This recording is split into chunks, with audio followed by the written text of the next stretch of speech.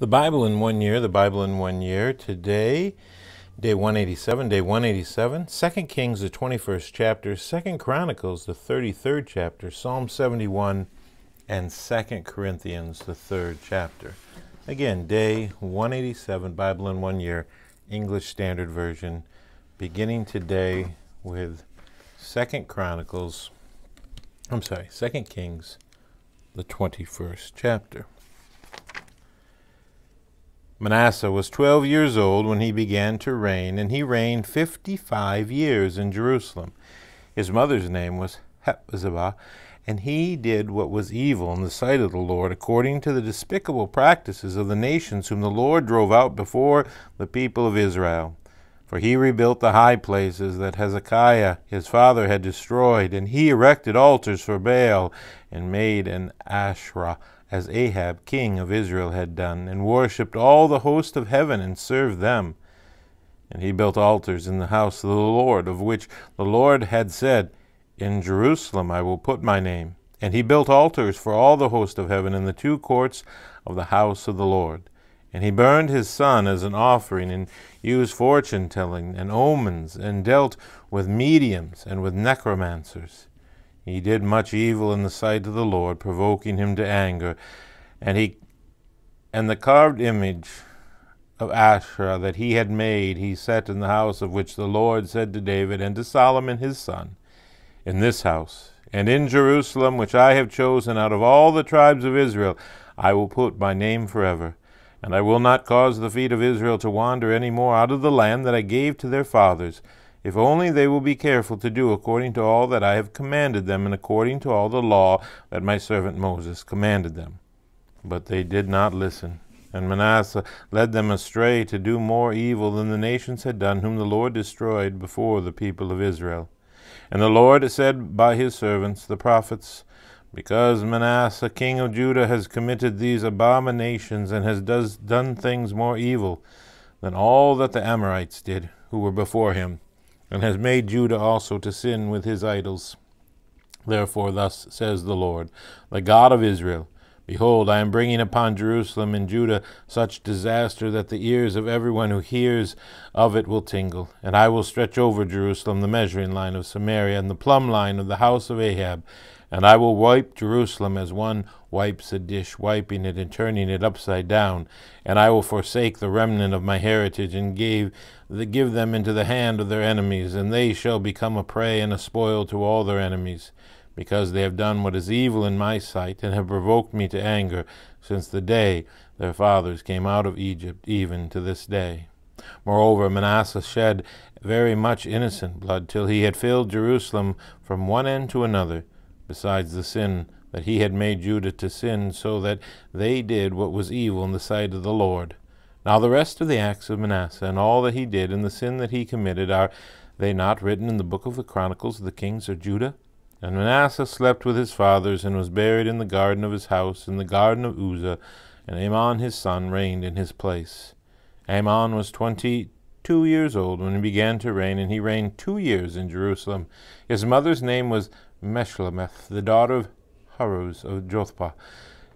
And he did what was evil in the sight of the Lord, as Manasseh his father had done. He walked in all the way in which his father walked, and served the idols that his father served, and worshipped them. He abandoned the Lord, the God of his fathers, and did not walk in the way of the Lord. And the servants of Amon conspired against him, and put the king to death in his house. But the people of the land struck down all those who had conspired against King Amon. And the people of the land made Josiah his son king in his place. Now the rest of the acts of Amon that he did, are they not written in the book of the Chronicles of the kings of Judah? And he was buried in his tomb in the garden of Uzzah, and Josiah his son reigned in his place. Now 2 Chronicles, the 33rd chapter. Manasseh was 12 years old when he began to reign, and he reigned 55 years in Jerusalem. And he did what was evil in the sight of the Lord, according to the abominations of the nations, whom the Lord drove out before the people of Israel. For he rebuilt the high places that his father Hezekiah had broken down, and he erected altars to the Baals, and made Asherahs, and worshipped all the host of heaven, and served them. And he built altars in the house of the Lord, of which the Lord had said, In Jerusalem shall my name be forever. And he built altars for all the host of heaven in the two courts of the house of the Lord. And he burned his sons as an offering in the valley of the son of Hinnom, and used fortune-telling and omens and sorcery, and dealt with mediums and with necromancers. He did much evil in the sight of the Lord, provoking him to anger. And the carved image of an idol that he made, he set in the house of God, of which God had said to David and to Solomon his son, in this house and in Jerusalem, which I have chosen out of all the tribes of Israel, I will put my name forever. And I will no more remove the foot of Israel from the land that I appointed for your fathers, if only they will be careful to do all that I have commanded them, all the law, the statutes, and the rulers given through Moses. Manasseh led Judah and all the inhabitants of Jerusalem astray, to do more evil than the nations whom the Lord destroyed before the people of Israel. The Lord spoke to Manasseh and to his people, but they paid no attention. Therefore the Lord brought upon them the commanders of the army of the king of Assyria, who captured Manasseh with hooks and bound him with chains of bronze, and brought him to Babylon.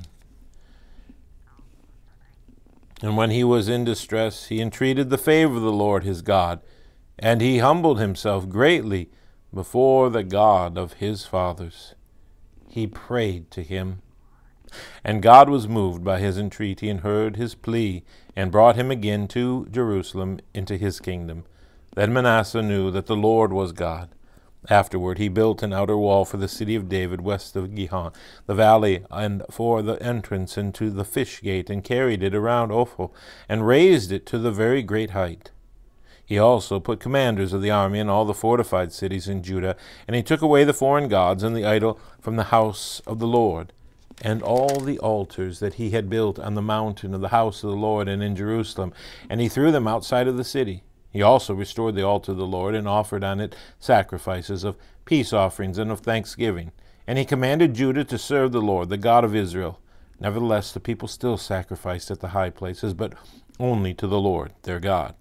Now the rest of the acts of Manasseh, and his prayer to his God, and the words of the seers who spoke to him in the name of the Lord, the God of Israel, behold, they are in the Chronicles of the kings of Israel. And his prayer, and how God was moved by his entreaty, and all his sin, and his faithlessness, and the sites on which he built high places, and set up the ashram and the images before he humbled himself, behold, they are written in the Chronicles of the seers. So Manasseh slept with his fathers, and they buried him in his house, and Amon his son reigned in his place.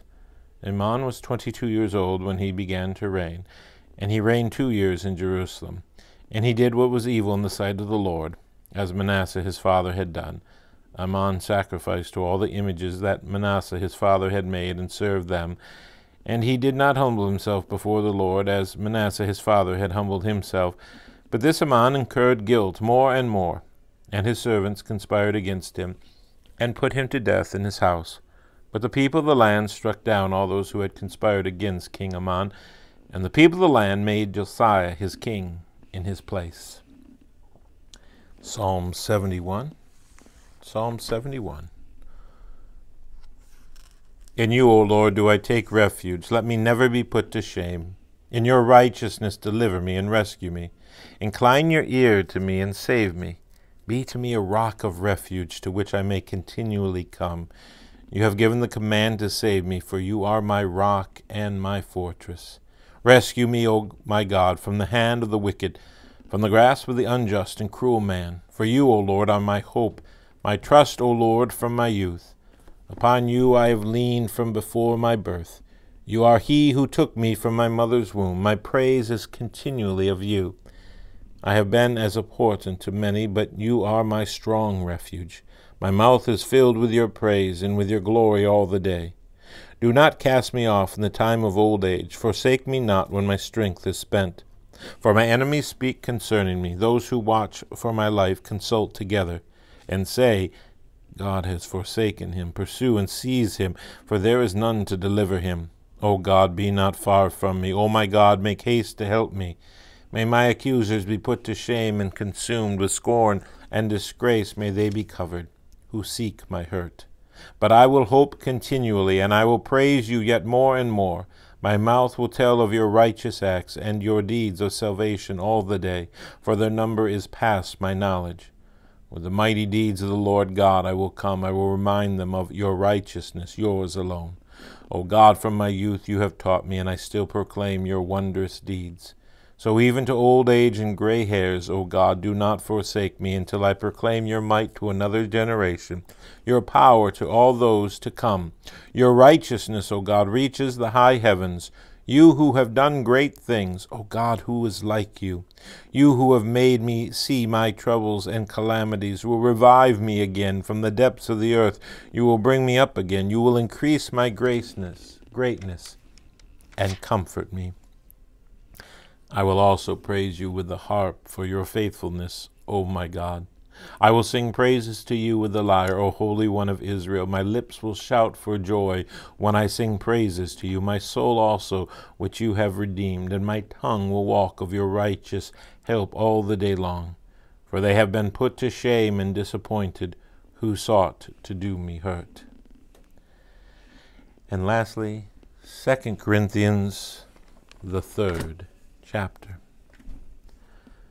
Are we beginning to commend ourselves again? Or do we need, as some do, letters of recommendation to you or from you? You yourselves are a letter of recommendation written on our hearts to be known and read by all. And you show that you are a letter from Christ delivered by us, written not with ink, but with the Spirit of the living God, not on tablets of stone, but on the tablets of human hearts. Such is the confidence that we have through Christ toward God. Not that we are sufficient in ourselves to claim anything as coming from us, but our sufficiency is from God, who made us competent to be ministers of a new covenant, not of the letter, but of the Spirit. For the letter kills, but the Spirit gives life. Now if the ministry of death, carved in letters on stone, came with such glory that the Israelites could not gaze at Moses' face, because of its glory, which was being brought to an end, will not the ministry of the Spirit have even more glory? For if there was glory in the ministry of condemnation, the ministry of righteousness must far exceed it in glory. Indeed, in this case, what once had glory has come to have no glory at all, because of the glory that surpasses it. For if what was being brought to an end came with glory, much more what is permanent have glory. Since we have such hope, we are very bold, not like Moses, who would put a veil over his face so that the Israelites might not gaze at the outcome of what was being brought to an end. But their minds were hardened, for to this day, when they read the Old Covenant, that same veil remains unlifted, because only through Christ is it taken away. Yes, to this day, whenever Moses is read, a veil lies over their hearts. But when one turns to the Lord, the veil is removed. Now the Lord is the Spirit, and where the Spirit of the Lord is, there is freedom. And we all, with unveiled face, beholding the glory of the Lord, are being transformed into the same image, from one degree of glory to another. For this comes from the Lord, who is the Spirit. And that is the end of day 187, 2 Kings, the 21st chapter, 2 Chronicles, the 33rd chapter, Psalm 71, and 2 Corinthians, the 3rd chapter. Day 187, reading through the Bible in 1 year, English Standard Version.